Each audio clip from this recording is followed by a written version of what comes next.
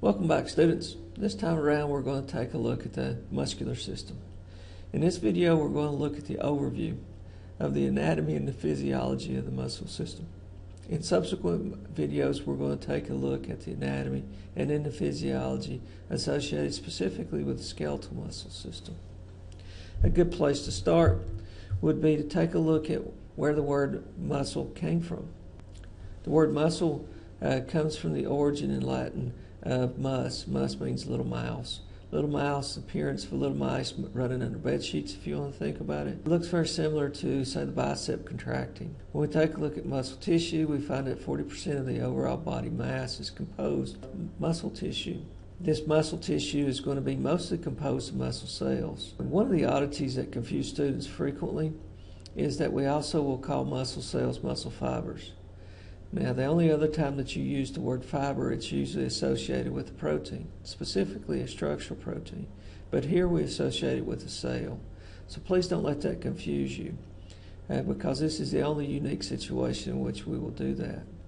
Possibly the reason why we call it a fiber is because of the appearance of the muscle cells under a microscope. They're going to be elongated, which means they look a lot like a straw. And by looking like that, they give the appearance of almost dense connective tissue at times. One of the key roles of muscles, the only major role of muscles, regardless of which muscle type we look at, is their ability to contract. This contracting will allow us to move, either move our body externally, walking, talking, those kind of things with skeletal muscle, moving blood through the cardiovascular system by the heart pumping, those are going to be cardiac muscle cells contracting, or by moving digestive materials through the digestive system, through the urinary system, and air through the respiratory system. In that case, that would be our smooth muscles. In either situation, though, the muscles, to function properly, will have to find some form of energy. Now, in our case, when we're talking about locomotion, you're talking about mechanical energy. But where does the mechanical energy come from? Well, previous lectures you found out that there's a variety of different forms of energy. Mechanical being one of them, but chemical being the other one. What we do with our muscles for locomotion to occur is we convert chemical energy in the form of ATP into mechanical energy for the contractions to occur. We'll look at that when we get to physiology. There's some common prefixes also associated with the muscle tissue. There is mus, myo, and sarco. So when you see those prefixes, always tied into the muscular system. Now, there are three types of muscle tissues. The first being skeletal, the second being cardiac, and the third being smooth. Here you see represented on the screen some of the common unique features associated with each one of those. If we're looking at skeletal, we're going to find that skeletal is always associated with bones. Cardiac is always going to be found in the heart wall. It makes up the vast majority of that mass of the heart. The only thing that's there that's really not cardiac cells, cardiac tissue, is going to be the fibrous skeleton. And then where smooth is going to be everywhere else we have the need for movement. Like I mentioned earlier, in the digestive system, we got to milk things through the digestive system rhythmically. We will use smooth muscle to do that. Now, their appearance under the microscope slide you can see at the bottom of this slide. On the left-hand side, you can see that the skeletal muscle is striated. Striated means that it has light and dark band alterations. These are consistent throughout the length of the cross-sectional cut, and it'll look much like it'll allow the skeletal muscle to have the appearance of earthworms scurrying around in the bottom of a paper sack, if you want to think. Cardiac is also going to be striated, but very lightly. Instead, cardiac is more frequently, the distinguishing characteristic of it is what's known as intercalating disc. Now, intercalating disc is where one cell, the end of one cell, overlaps and fuses with the beginning of the next cell. What that does is that creates an area that's twice as dense. And that area, when stained, is going to give you appearance of a band, as you can see in the image below. Smooth muscles do not have striation. Another unique characteristic associated with muscle tissues is how are they regulated? What nervous system controls them? With the skeletal muscle, it's the voluntary nervous system, also known as the somatic nervous system. Now, the voluntary nervous system requires me to physically think for that contraction to occur, which is a good thing because it controls my walking, it controls my talking, it controls those kind of features that I physically have to think about or train They don't come innate to me. Outside of the knee-jerk reaction and the muscle twitches that occur with skeletal muscles, the rest of those are conscious activities. I don't walk in my sleep unless I've got some kind of disorder. On the other hand, cardiac and smooth, they share the involuntary nervous system, also known as the autonomic nervous system. And if you remember the branches of the autonomic, the parasympathetic and the sympathetic nervous system. Involuntary means that I don't have to consciously think for these muscles to contract. They will do it rhythmically and they will set their own pace, meaning that they will beat without me having to think about them, for instance, or contract. It's a great thing when you think about the heart. If you knew me, you'd know I was quite absent-minded. I would have forgot to tell have my brain tell my heart to beat. If I had to use the voluntary nervous system to do that, I would have died several years ago.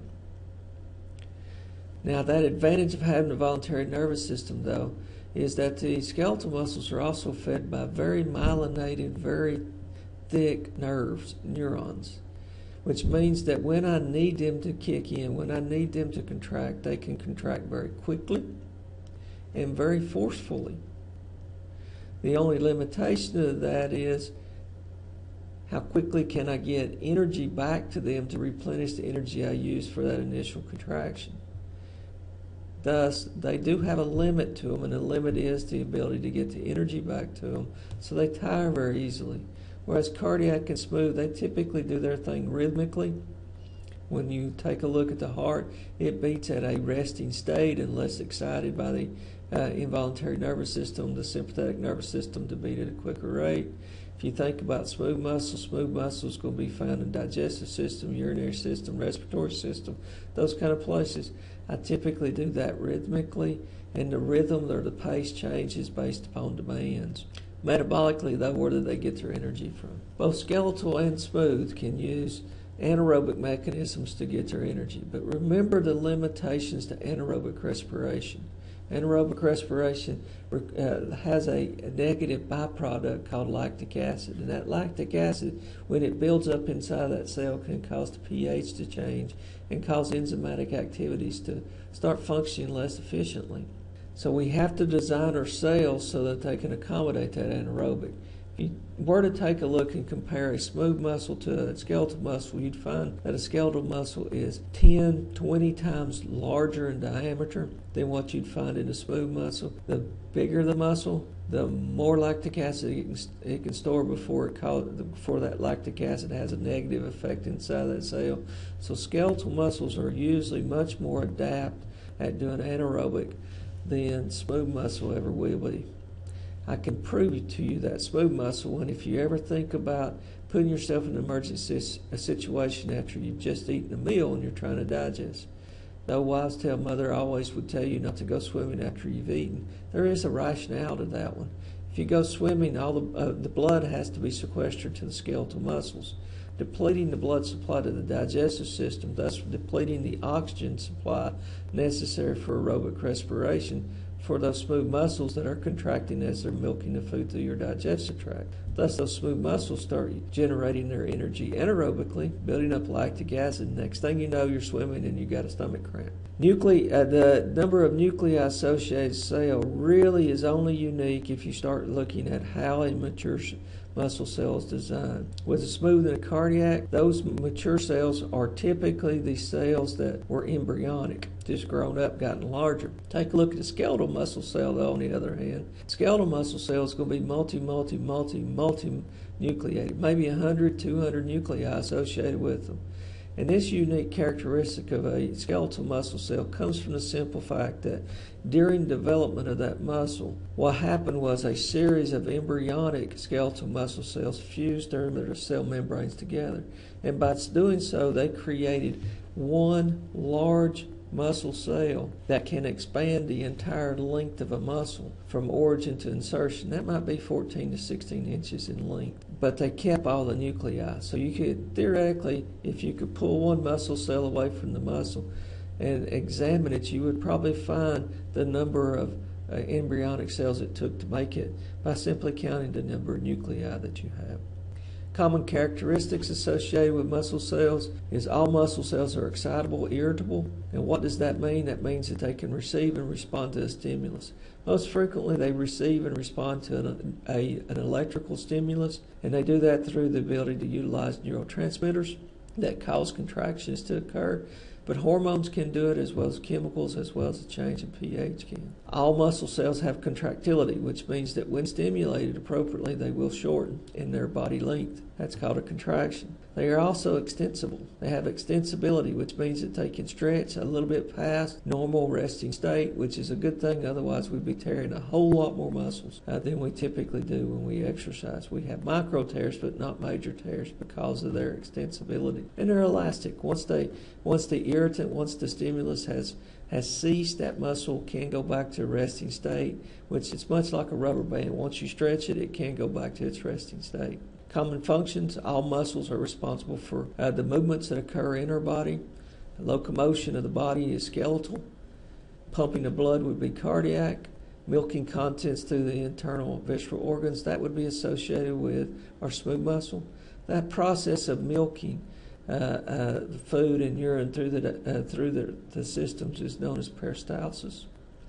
Posture is a common feature, but usually associated with the skeletal, where we will oppose gravity, stabilizing joints, so that when you walk, the joints don't separate too much. And heat production is a common thing that most folks don't think about. But remember when we were talking in metabolism, that when you take foodstuffs and you convert it to ATP, that conversion is only 55 to 60% efficient in converting the chemical bond energy found in the foodstuffs to chemical bond energy in the form of ATP. The rest of it goes off as heat energy. That's non-reusable, but very important. It makes us a warm-blooded organism. But there are times we put ourselves in an environment that's quite cold, and we have to have some mechanism to generate heat artificially. You ever wonder why you stood out at a football game or some other event in the middle of the night when it's cold, watching your kids or watching your sibling, and your teeth start chattering? You start shivering. All that is skeletal muscle contractions, because when you do those muscle contractions, you've got to replace the energy you just burned in the form of ATP with new ATP molecules. To do that, you typically have to make the ATP by breaking down foodstuffs, thus generating the heat. Think about it. Sort of neat. And I'll talk to you next time around to look at the anatomy of the skeletal system.